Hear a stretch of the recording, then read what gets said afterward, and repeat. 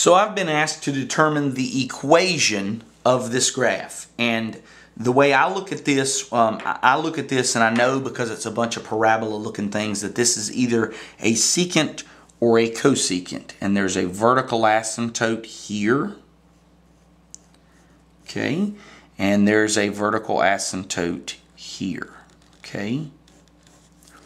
And what's going to happen is these peaks and valleys are going to be connected by a sine or a cosine equation. So what I do is I just go ahead and I say, okay, that's 4. That's 4. That's negative 6. Okay?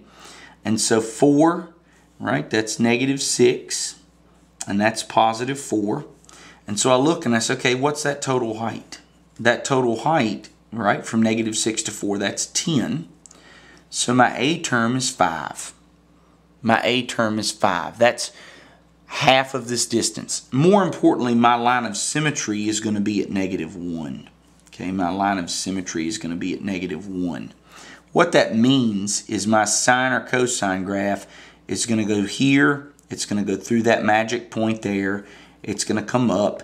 It's going to go back down through that magic point there that we call a 0. It's going to keep going, you know, yada, yada, yada, yada, yada. Now, I need to take what's here in green.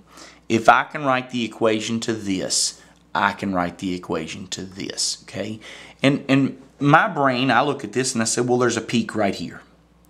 And whenever there's a peak, that's a cosine graph. So I say, okay, to me, this looks like a cosine graph. This looks like a cosine graph. Cosine graph. And so the answer to this guy is going to be a secant graph, okay? Because secant and cosine are reciprocals. So, okay, well, if I can write the equation to this cosine, the A, the B, the C, and the D terms, the horizontal and vertical stretches and the horizontal and vertical shifts are going to be identical to the secant term. So the first thing I notice is this guy starts at a peak. Okay, well, if it starts at a peak, that means there's no horizontal and vertical shift. Okay, or excuse me, there's no horizontal shift. So C is equal to 0. There's no horizontal shift. And just if you haven't watched my other videos, I'm using the y equals a cosine b x minus c plus d. This is our vertical stretch, our horizontal translation, and our vertical translation. If you've had this in an algebra course before, I'm using those letters as my kind of litmus test for this. So C is 0. D, pretty easy. It's got a peak of 4 and a valley of negative 6.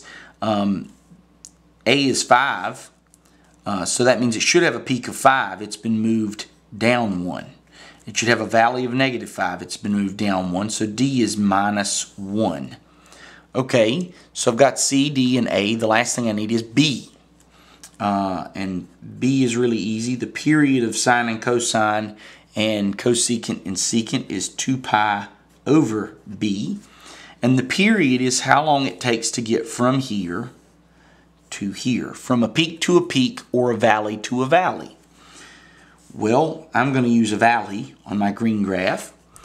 This valley is at negative 2 pi, and this valley is at positive 2 pi, so this is a total distance of 4 pi. So the period is 2 pi over b, which equals 4 pi. Okay, well, 2 pi over b equals 4 pi, so that tells me b equals 1/2. This is a horizontal stretch, So if I know a, b, c, and d, I can now write my secant equation. And that secant equation is going to be y equals 5 secant 1/2 x minus 1.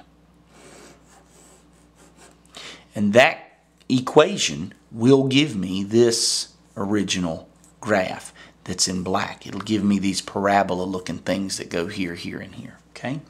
So it's a fun little thing to do. It's very much like writing the equation for a cosine or a sine graph, and if you have any questions, please let me know.